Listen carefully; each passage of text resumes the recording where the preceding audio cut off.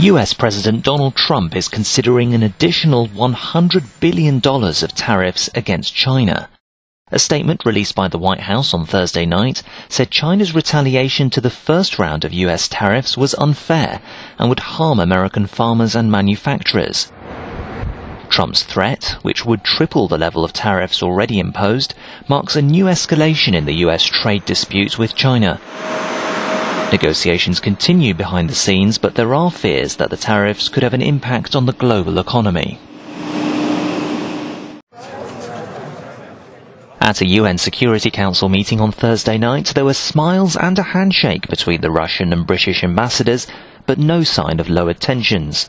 Russia has warned Britain that it was playing with fire by blaming it for poisoning a former spy and his daughter last month. We've told our British colleagues that you're playing with fire and you'll be sorry, said Vasily Nemenzia, the Russian ambassador to the UN. Novichok is not copyrighted by Russia, he said, in spite of the obviously Russian name. It's a name invented in the West for a line of toxic substances, which are nothing new for experts and scientists, and developed in many countries, including the US and Britain.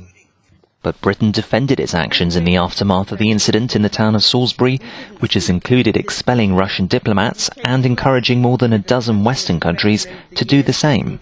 We cannot ignore what has happened in Salisbury.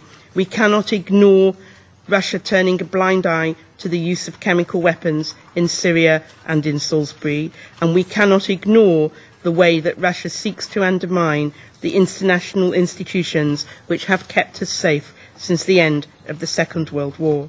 Police cordons are still in place in Salisbury a month after the attack. Former Russian spy Sergei Skripal remains critically ill but stable in hospital, while his daughter Yulia is recovering. Tens of thousands of protesters have rallied in cities throughout Slovakia, demanding new elections and an independent investigation into the death of a journalist. The demonstrators voiced opposition to measures put in place by the newly sworn government and the delay in appointing a police chief. They're concerned corruption in the country is getting worse.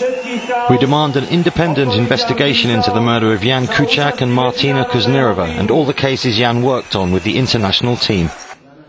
Thousands of people took to the streets after the couple's murder, forcing the former Prime Minister and his Interior Minister out of office. Kuciak had been investigating the alleged misuse of European Union funds, which have boosted Slovakia's economic development, but also the amount of cash in circulation. He and his fiancée were shot dead at their home outside Bratislava in February. To date, no one has been charged. Future rallies are planned.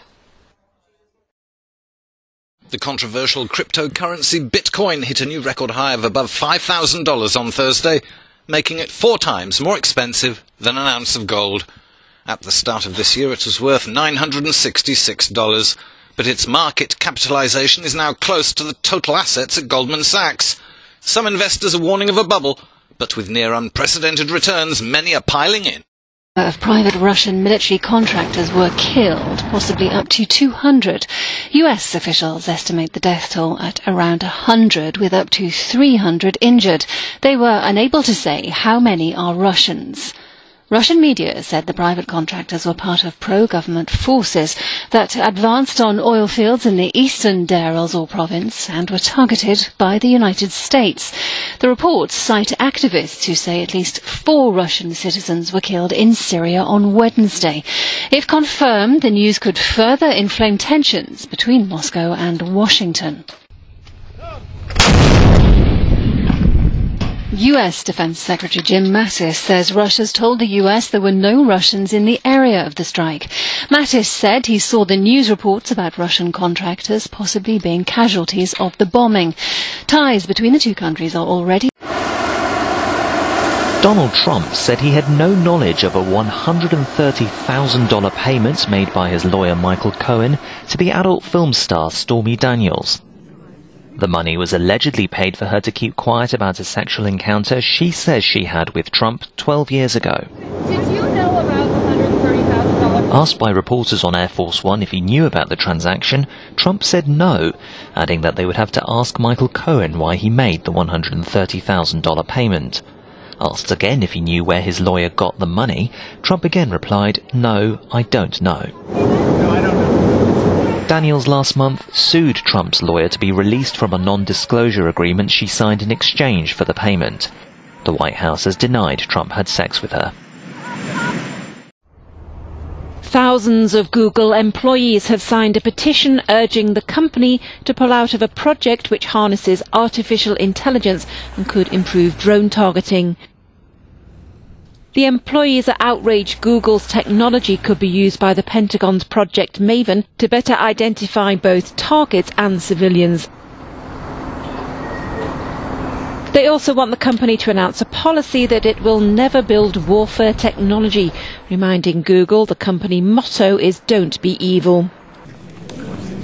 Google have responded to the petition by claiming the technology is intended to save lives and people from having to do highly tedious work.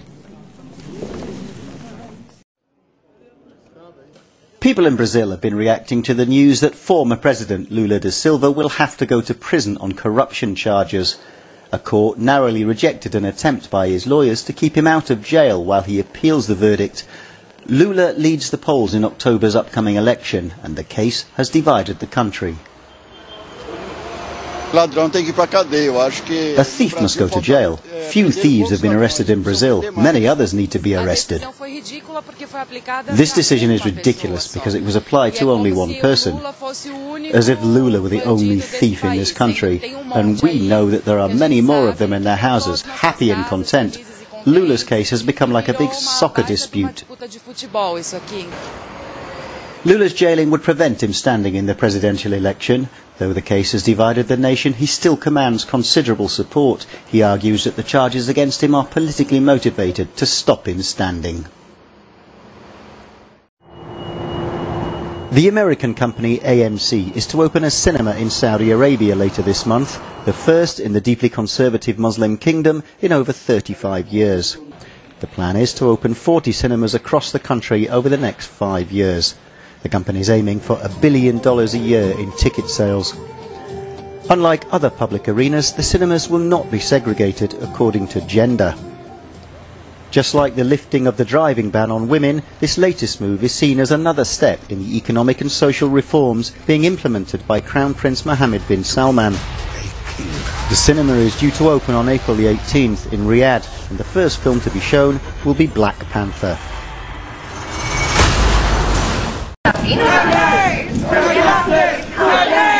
At least 3 people were arrested as scuffles broke out between police and Indigenous rights protesters outside the Commonwealth Games opening ceremony on Australia's Gold Coast. The arrest came as protesters tried to storm the venue's gates to get into the event, which was attended by Britain's Prince Charles, his wife Camilla and Australian Prime Minister Malcolm Turnbull. We're going to show them that this Commonwealth Games shouldn't be here. Earlier, a group of Indigenous rights activists had blocked the path of the Commonwealth Games baton, forcing organisers to change the relay's route. That we are the people who take the good values to the world.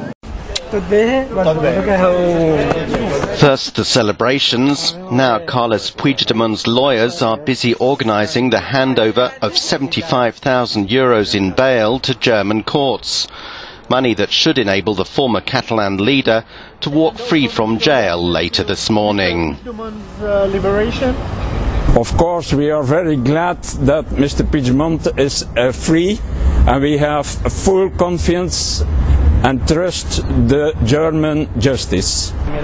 The conditional freedom comes after the courts ruled that under German law, Puigdemont could not be extradited on charges of rebellion, and that lesser charges of embezzlement do not merit imprisonment.